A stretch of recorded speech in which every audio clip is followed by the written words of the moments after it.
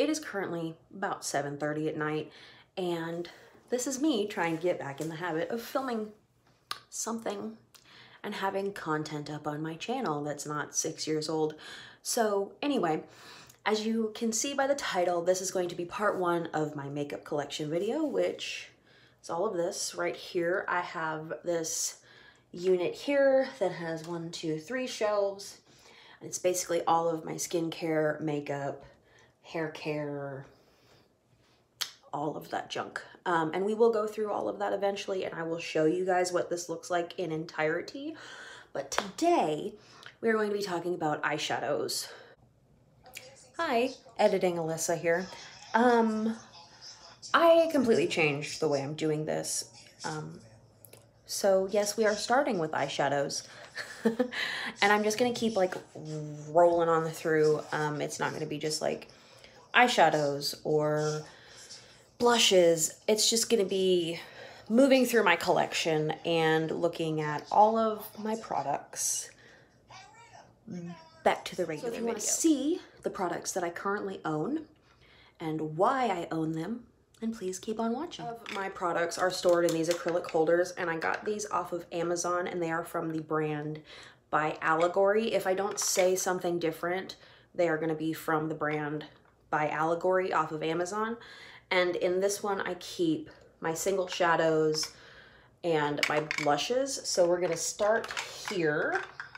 Drugstore items first. I have this Covergirl eyeshadow in Mink. This is actually what I have on my eyes today. This is all I have on my eyes today. This is really pretty, great single shadow look. Covergirl has really stepped up their eyeshadow game over the past few years, and I am here for it. Another brand that has recently really stepped up their eyeshadow game is e.l.f. And these little palettes are fabulous. This is the one called Pumpkin Pie, and these are just, they're just beautiful. It's beautiful. I love this.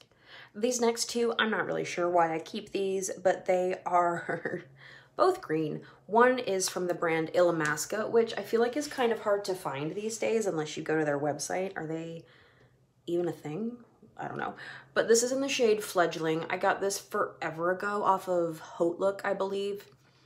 I love this. And this is the Makeup Forever Star Powder. It's green. I don't know the shade or anything like that, but it's beautiful. But these have survived every declutter I've ever done. I just think it's because I don't have a ton of vibrant greens. Then I have this one lone Kat Von D shadow that I recently got, shade Lolita. This actually, I believe they market this as an eyeshadow and a blush, so there is that. It's very pretty, very grungy, kind of dead looking, but I like it. This next shadow stays in that same vein. This is, what is this? Uninterrupted. I just completely blanked. This is Uninterrupted from MAC. This has now been reformulated into this size pan.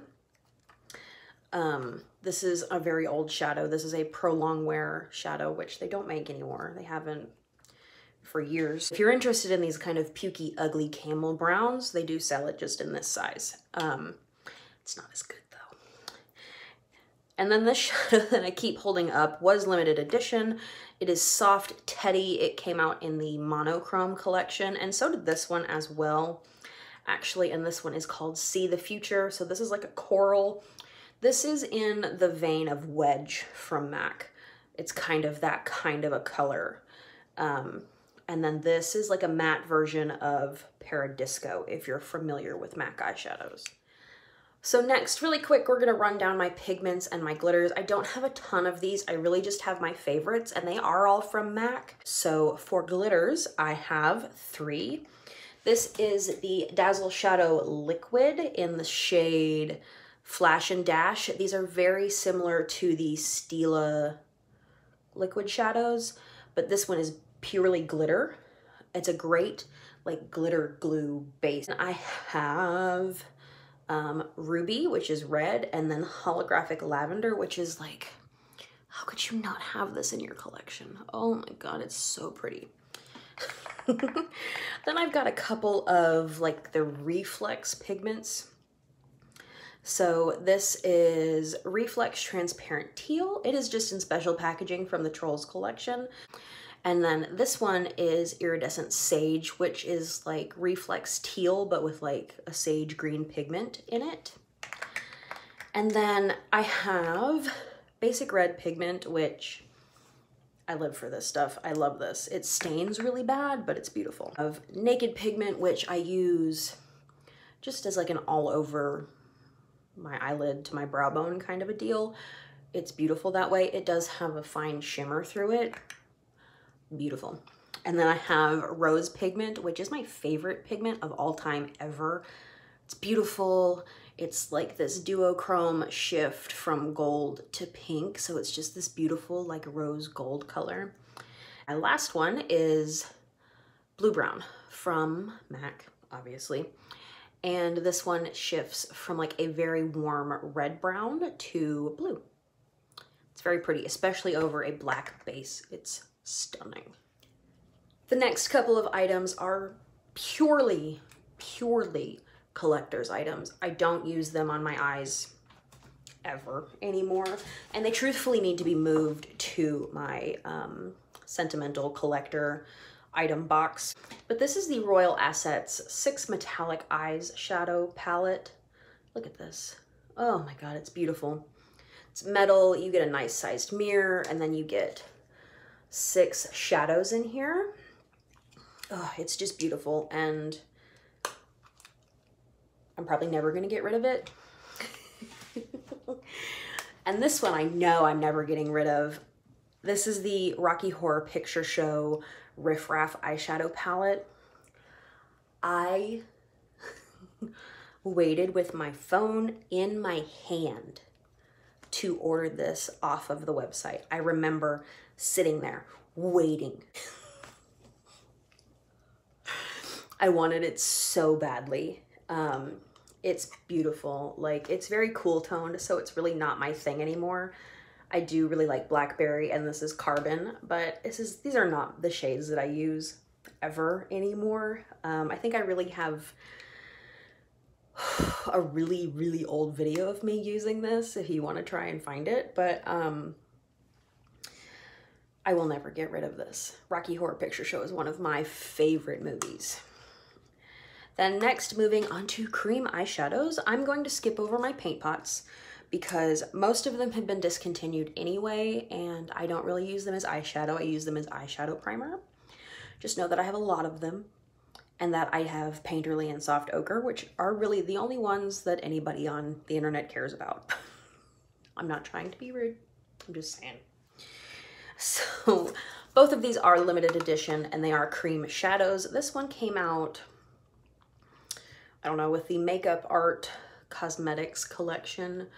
It was a bunch of different makeup artists that curated some products, and this is the Diane Kendall Glamorize Me palette. I've used all of these. Obviously, I've used this one and this one the most, but this is beautiful. I actually travel with this quite a bit still. And then this one, I don't use a ton. This is the Silly One 6-pan cream shadow palette. I use these more as like bases under other eyeshadows because matte cream shadows hold like glitter and pigment really well on the eye, and I love this. Moving on to eyeshadow palettes, we are going to start with my Morphe palettes, and first I have 3 of the Vault palettes from Jaclyn Hill. This first one is the Dark Magic palette. Now, this is not my favorite color story, if I'm being 100% honest. I bought it for these 3 colors here and this one, which is funny because I find myself not using this a ton, and I use this shade and like this dark brown, and that's it. But I keep it because I don't have a lot of this in my collection because I am more of a warm toned eyeshadow kind of girl. Then I have the Bling Boss palette, and this one has been through it. This shade and this shade both busted out of it, but that's fine because they weren't my favorite anyway. But I bought this because I didn't have a ton of purples in my collection at the time. But this is beautiful. If you're looking for a purple palette that's more like wearable every day, this is a good one. And I know there's been a lot of controversy around these palettes, but I have never had a single problem with them. The third one I have is the Armed and Gorgeous. I love this color story, like this shade. Like, look at that. That is beautiful. And I love this green. I love this palette. It's so beautiful. Then I have her original palette that she made with Morphe, which is really my ideal palette because it's warm tones, it's everyday, it's neutral, but you get your pops of color up here. You've got your darker shades, which could be used for liner. It's beautiful. I love all the Jaclyn Hill palettes, and I love Jaclyn, and I know there's so much controversy around those palettes and her, but I'm never getting rid of them. I love them. Then I have the Fierce by Nature palette, which, to be honest, I was actually kind of disappointed in. It's beautiful, don't get me wrong, but all of these pull either orange or red. There's no, just so know that if you're thinking about buying this, know that 90% of these shades pull very orange or very red. And this is what got me because, oh my God, this is stunning. But just know that it's a very, very warm toned, very red palette. Which, because it's that way, I find myself not using it a ton, which makes me sad because I love the color story of that palette.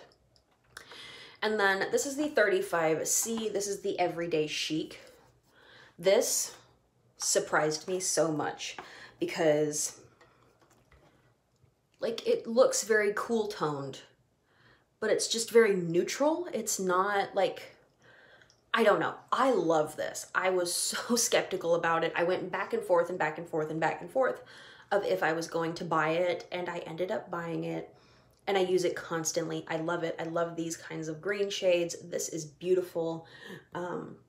Posted a look on my Instagram not too long ago with this shade on my lid. But oh my God, this, if you are into neutral kind of cool tones, this is stunning. And it's not super expensive, and I like that it's in plastic hard packaging.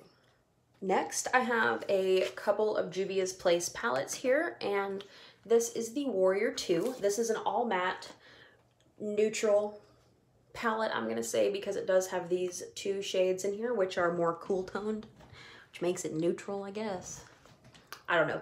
This is beautiful. I love this for travel. These blend like a dream. They're so easy to work with, and these palettes are not super expensive. I got this one on sale at Ulta actually, and this next one I also got on sale at Ulta. This is the Chocolates palette. This is a more, you have to like chocolate browns palette. But if you do, this is beautiful. This is stunning. I love the colors and the color story of this. These browns are just gorgeous. I love this. I like these kinds of colors where these two are more warm toned. These two are a little bit more cool toned. They're buttery, they're smooth, they're great. And then I have a Huda Beauty palette here, and to be 100% transparent, I was not super into hardly any of the eyeshadow palettes that she had released. Not enough to purchase them anyway. But then I saw this one. And if I didn't say, this is the Khaki Haze palette. I mean, you throw kind of poopy brown colors in a palette with some beautiful shimmers and I'm all for it. But here this is up close. I mean, this palette is gorgeous. I love this. And these 9-pan palettes are not super expensive from her. They're only $29. And I do love this palette. This shadow formula is really beautiful as well, and it's nice, sturdy packaging.